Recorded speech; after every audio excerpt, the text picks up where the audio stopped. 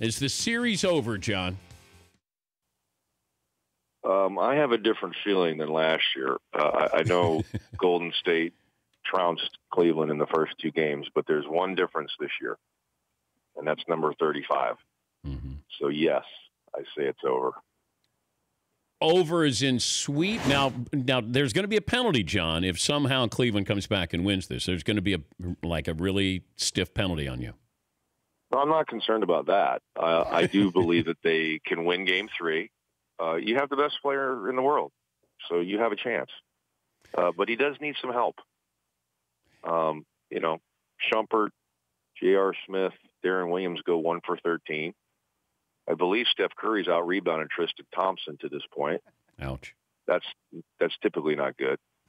So he needs a little bit of help. And I thought he was a little bit fatigued last night. I mean, he started the game driving to the rim, and his first 8 field goals were all in the restricted area. And then he just kind of starts settling for jump shots, I think, when he gets fatigued. And, the big difference is instead of playing free safety and guarding Harrison Barnes and daring him to shoot, he's guarding a guy that's a pretty good scorer. Well, it's all about matchups, as you know, when you get to the finals. And, unlike last year, you could match up with everybody last year and even have some advantages. With Durant, he's just the unicorn in there that who guards him if LeBron doesn't guard him? Yeah, they really don't have many options. They put Shumpert on him, and I thought the Warriors missed Kevin a lot in the low post area that he had him posted up. But, yeah, there's really nobody. I mean, you could try Richard Jefferson or Shumpert. But the guy's 7 feet tall. He's going to shoot over whoever it is. He can post. How about the defense? 5 blocks. It's just the Warriors they're so skilled at every position. And it's just they get 132 points and they turn it over 20 times. I know. Cleveland turned it over 20 times in Game 1 and scored 91. So 40 more points with the same amount of turnovers. They're that good offensively. What do you think LeBron is thinking right now? Wow. We need more. They have 4 stars. We have 2. But I don't know. What I was just shocked at the way they came out in Game 1 and defended, or as what John McKay would say, he'd be in favor of some defense, of execution, because they didn't do any of it.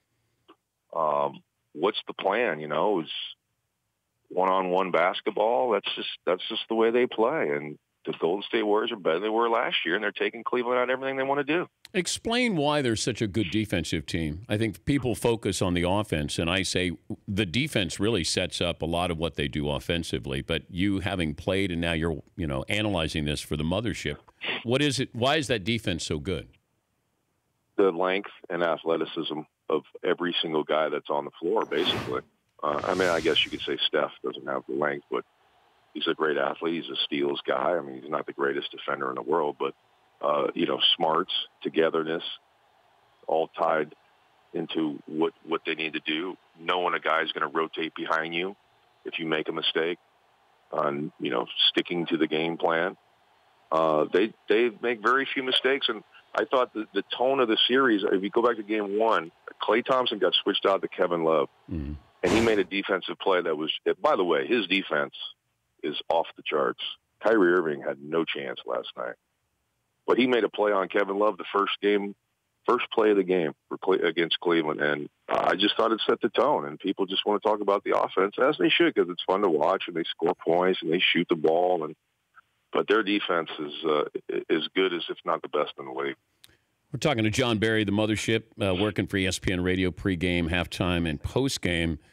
If I'm LeBron right now, I wonder if I would be thinking about next year. Like, okay, I'm down 2-0. I'm going back home. But is there a thought process that says Durant's going to be there for a little while? I mean, this nucleus is going to be there for a while. And if I want greatness and I want to be mentioned with Jordan, I'm not going to win titles the way we're playing or what we have here. Do you see that element of, hey, I got to go out and get some help in the offseason? Yeah, I would hope that he's not thinking about that right now, and I certainly doubt that he is. They were down 2-0 again, just like I said, from last year, so there's got to be some sort of belief that they go home and do this. No one gave him a chance down 3-1. And quite frankly, we all know they would have lost if Draymond Green was playing Game 5. But nonetheless, I mean, you have to go home, you believe you're going to play better at home. Hopefully, Shumpert and JR and these guys can, make some shots, alleviate a little of the pressure off LeBron. But absolutely, regardless of what happens, this bench has to get a lot younger. They need another playmaker on this team. It's too much to ask of LeBron on a nightly basis. I think he's worn down. I really do. I've seen it in a couple games. I saw it in Game 3 against Boston.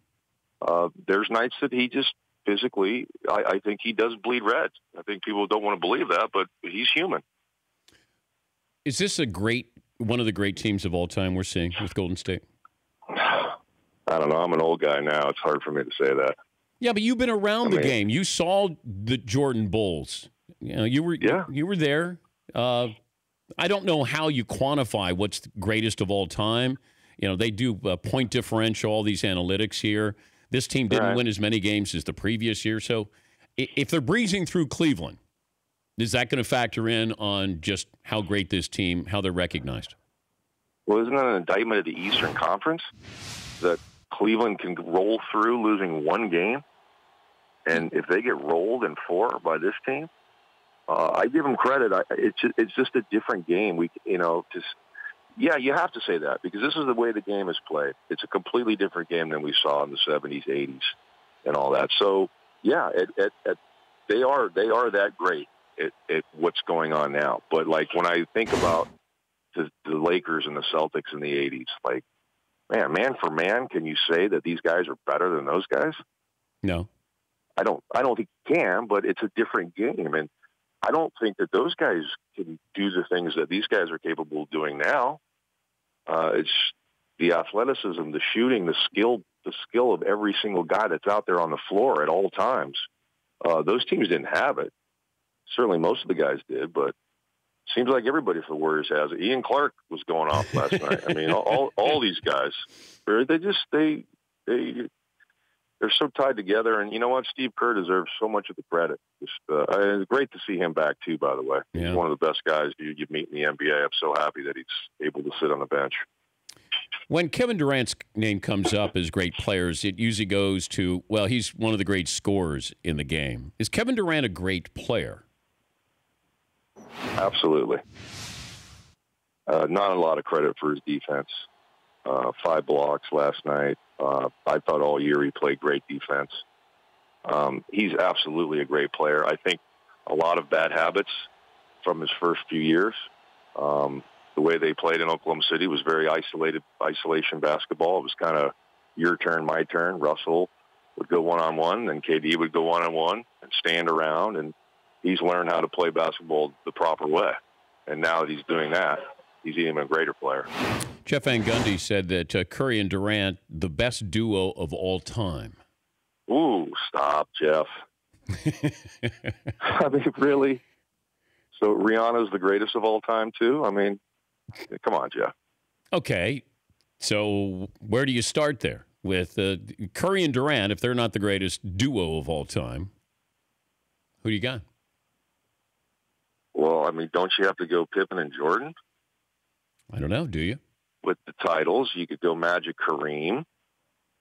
You could go Russell and anybody else since he won a zillion times.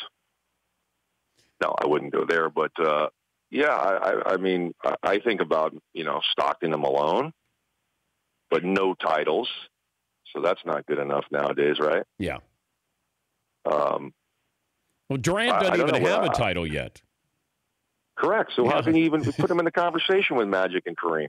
I don't know. It's Van Gundy. He was your coach. I know he's the best. I'm just messing with him. Yeah, but I don't know that I can go there. Like you said, without a title for KD, let's stop. And even if it's one, I don't think we can go there.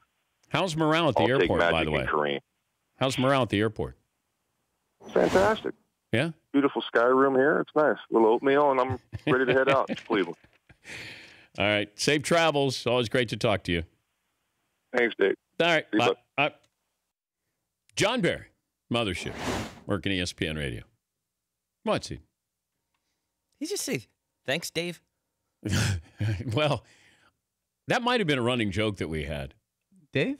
It's early, too. John's been up. Well, I think I probably called him by the wrong name on purpose when we worked together. You called him Rick and Brent. Or Jimmy or something, I remember. Maybe that's what happened. Thanks, Dave. Yeah. The Dan Patrick Show, weekday mornings on Audience.